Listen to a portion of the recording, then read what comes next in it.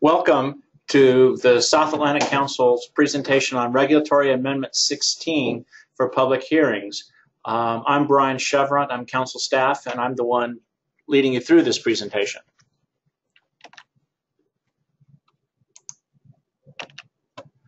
Black sea bass stock was declared recovered in 2013 through a CDAR 25 update assessment. As a result of that assessment, the commercial sector ACL was increased from 3,009,000 pounds to 780,000 pounds whole weight. And in order to increase the ACL immediately, the South Atlantic Council prohibited black sea bass pot usage from November through April to avoid the delay for an analysis of potential interactions with endangered North Atlantic right whales. If the Council didn't implement the November to April closure, the new commercial sector ACL couldn't be effective until a new biological opinion investigating the relationship between black sea bass pots and whales was completed. So it was always the Council's intention to go back and investigate opening the black sea bass pot fishery from November to April. Now, it needs to be stated up front that this amendment really only affects the commercial sector of the black sea bass fishery. So the purpose of Regulatory Amendment 16 is to reduce the scope of the annual November 1 through April 30th prohibition on the use of black sea bass pot gear and enhance buoy line weak link gear requirements and buoy line rope markings for black sea bass pots as required by the Atlantic Large Whale Take Reduction Plan. And the need for the amendment is to reduce the adverse socioeconomic impacts to black sea bass pot endorsement holders created by the annual November 1 through April 3rd prohibition on the use of the black sea bass pot gear, and to increase the flexibility of black sea bass pot endorsement holders to fish with this gear while continuing to afford protection to ESA listed whales in the South Atlantic region.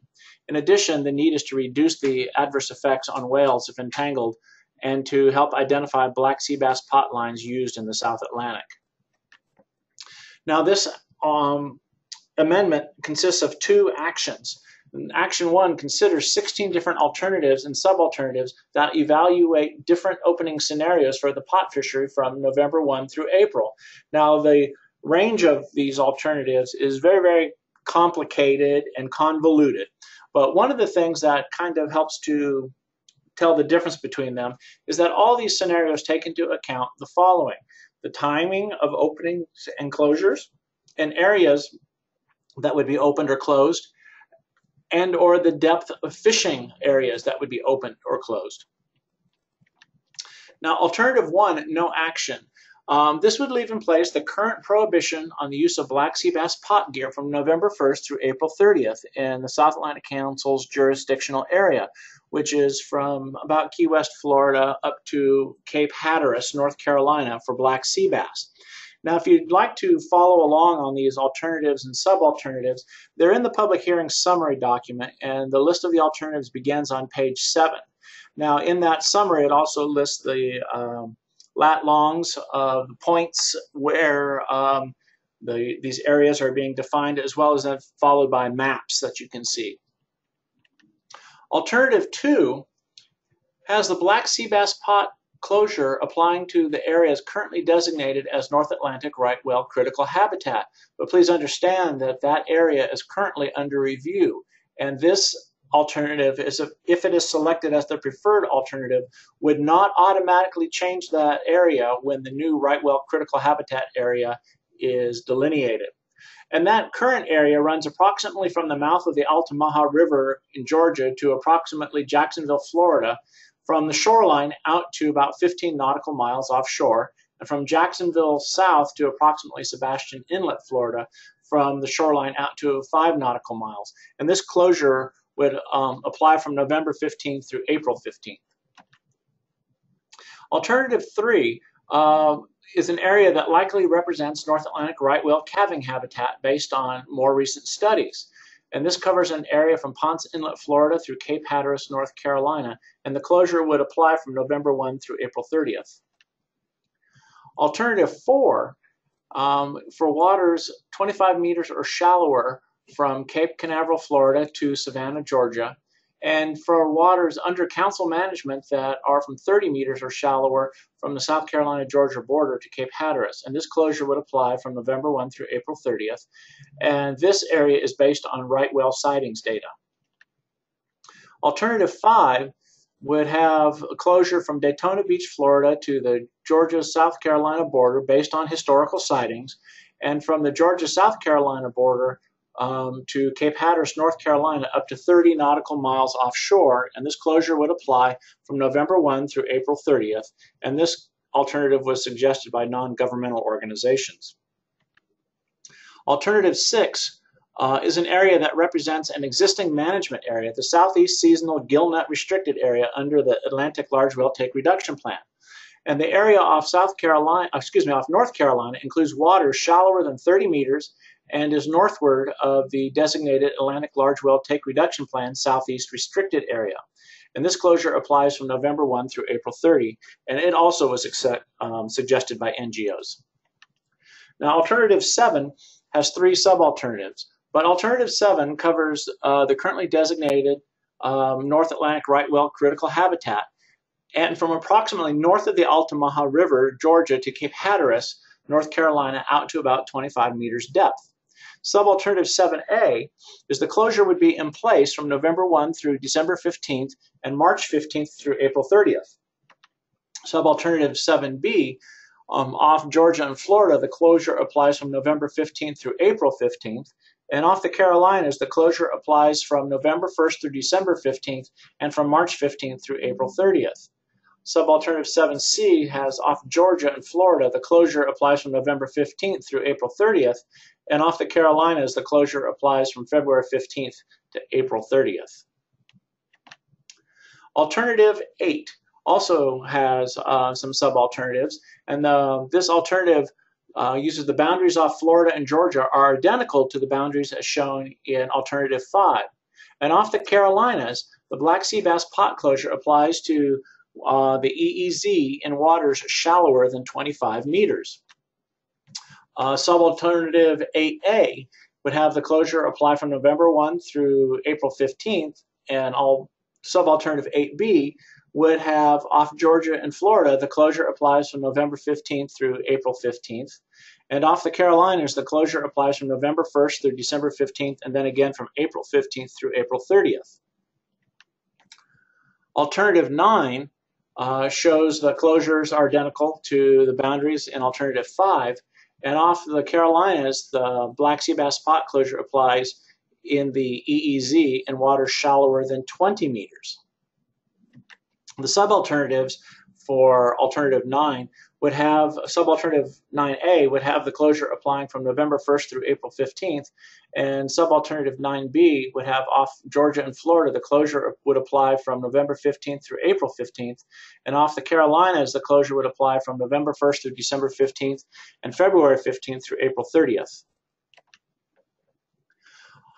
Alternative 10 would have the boundaries off Florida and Georgia are identical to those boundaries in Alternative 5.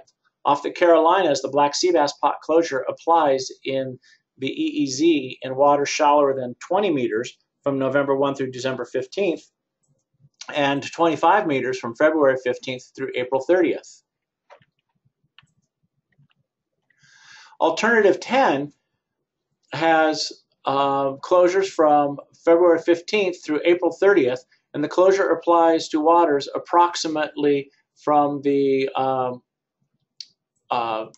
Georgia-South Carolina state line to Cape Hatteras, North Carolina.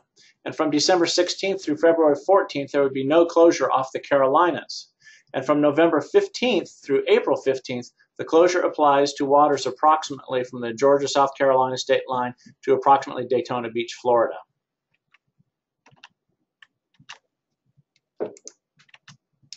Alternative 11.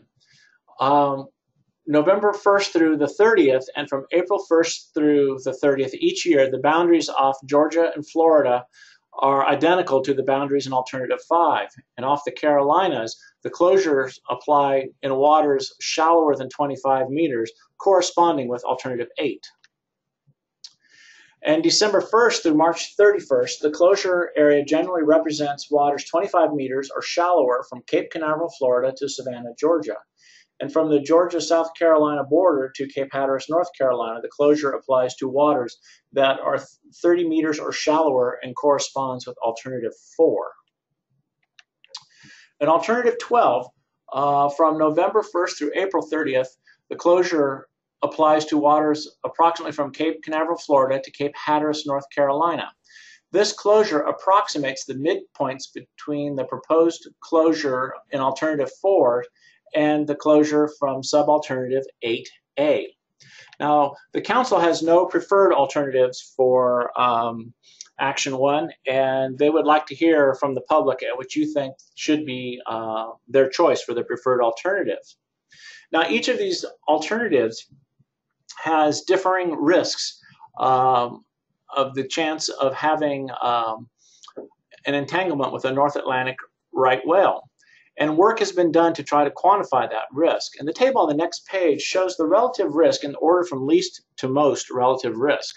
So the most protective of the alternatives is alternative 1, because that would allow no fishing from November 1 through April 30th using black sea bass pot gear.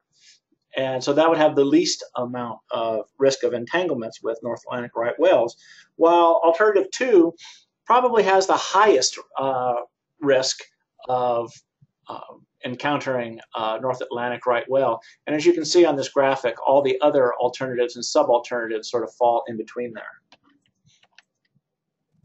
Now, there's a potential for early closures that occurs with some of these alternatives because some of the alternatives would have more black sea bass being caught by pots during the November through April timeframe. The more fish caught earlier in the fishing year, which now starts on January 1, the greater the likelihood the ACL would be met by the end of the calendar year.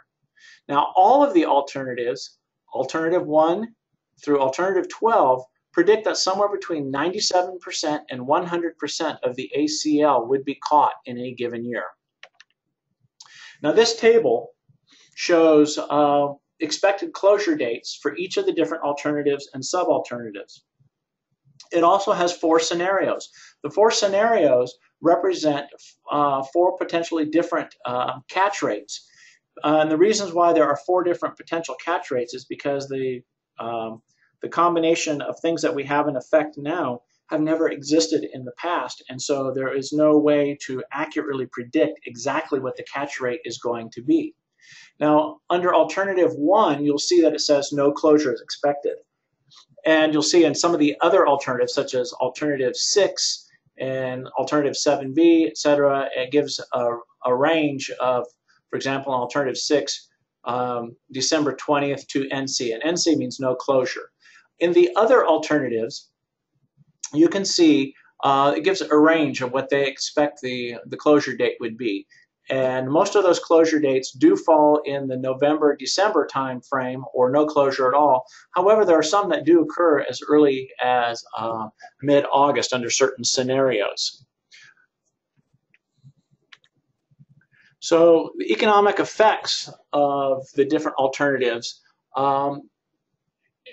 has to do with how we estimate the price per pound might be for a black sea bass in any given month.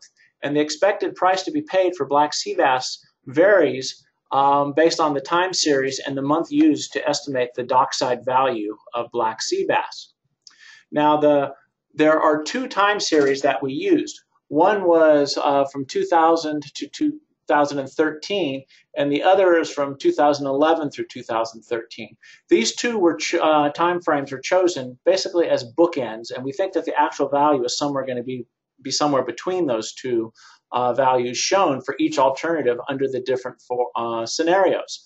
The 2000 through 2013 has the effect of smoothing the values over the years, and 2011 through 2013 has the effect of maybe enhancing it, at least in some months. And in other months, like some of the summer months where the fishing had occurred, then those might actually be artificially depressed. But the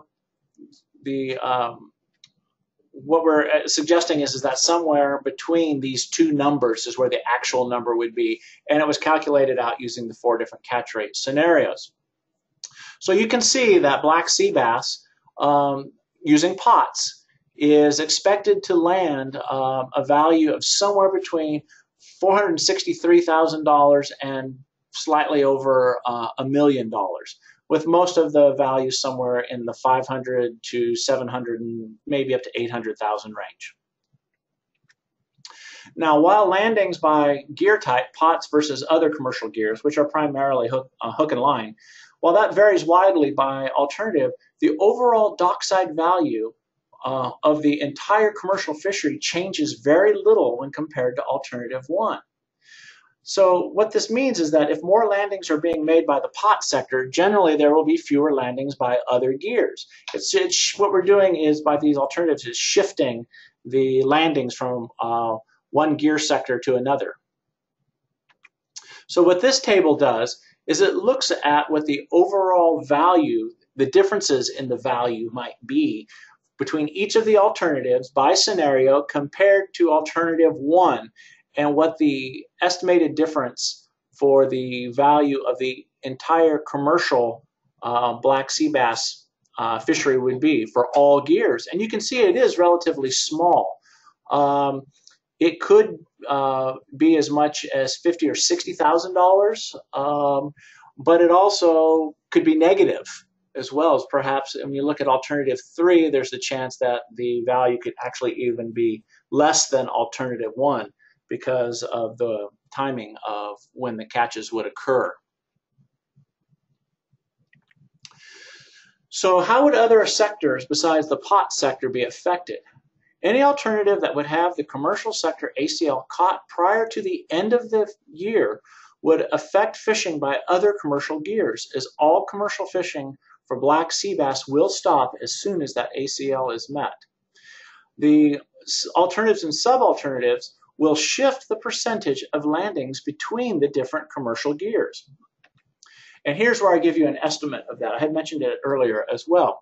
So what this table is showing you is for the different price scenarios and the different catch rate scenarios, what is the expected percentage of landings that would occur from black sea bass pot gear as a percentage of the entire ACL landed in the commercial fishing.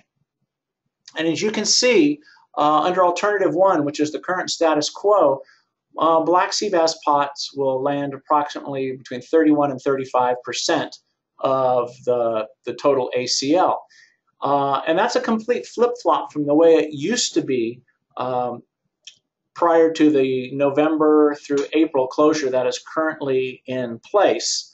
And none of the scenarios that we have now actually completely reverse the effects of the closure that happened in from November through April. But as you can see, in all cases, all of the alternatives do give a higher percentage of landings to the black sea bass pot sector compared to alternative 1. Now, also we have to consider the cost of a whale entanglement. So the potential economic outcomes need to be weighed against the chance that a North Atlantic right whale could become entangled in black sea bass pot gear. It's never been demonstrated that this has actually occurred because there's never been any gear that's been identified to black sea bass pot gear. But it doesn't mean that it hasn't ever happened. It just means that it has never been able to be identified as belonging specifically to this gear.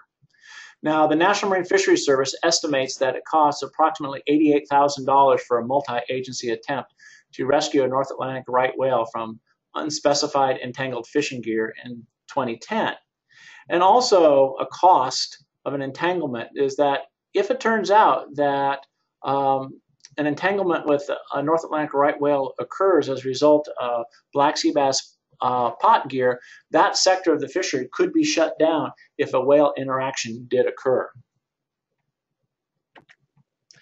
Now, Action 2 considers black sea bass pot gear modifications potentially to reduce the risk of entanglement or make it easier for a whale to escape an entanglement.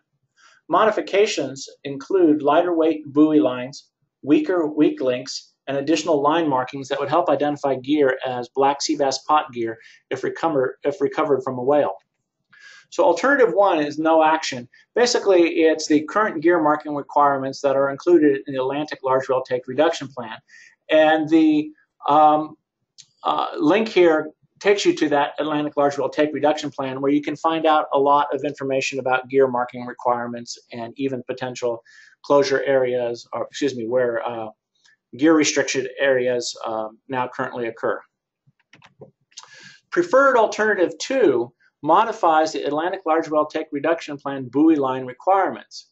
And the preferred sub-alternative 2A says that from November 1 through April 30th, the buoy line breaking strength must not exceed 2,200 pounds in federal waters in the South Atlantic EEZ. And sub-alternative 2B would have from November 1 through April 30th, the buoy line breaking strength must not exceed 1,200 pounds in federal waters in the South Atlantic EEZ. Now, that 2,200 pounds is required in several states in the South Atlantic EEZ, but it is not required in all of them. And so what this preferred subalternative would do would be to require in all South Atlantic states and all fishing in the South Atlantic EEZ. Preferred alternative 3 would modify the current Atlantic Large Whale Take Reduction Plan weak link requirements. From November 1 through April 30th, the breaking strength of the weak links must not exceed 400 pounds for black sea bass pots in the South Atlantic EEZ. And shown here is what a weak link is, but some fishermen actually use hog rings, and they'd have to put the number of hog rings on there that would equate to no more than 400 pounds breaking strength. And preferred alternative 4 would require an additional 12-inch wide purple band added to the end of each required 12-inch colored mark. And this could be done either through paint or, for example, weaving in surveyor's tape into the line.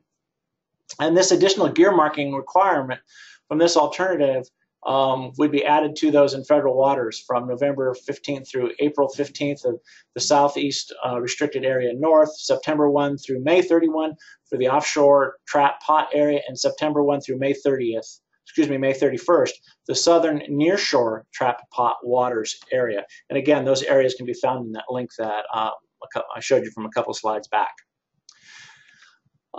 That's it for the 2 actions in this regulatory amendment. There are several ways that you can comment on the amendment. You can send your written comments to the address here.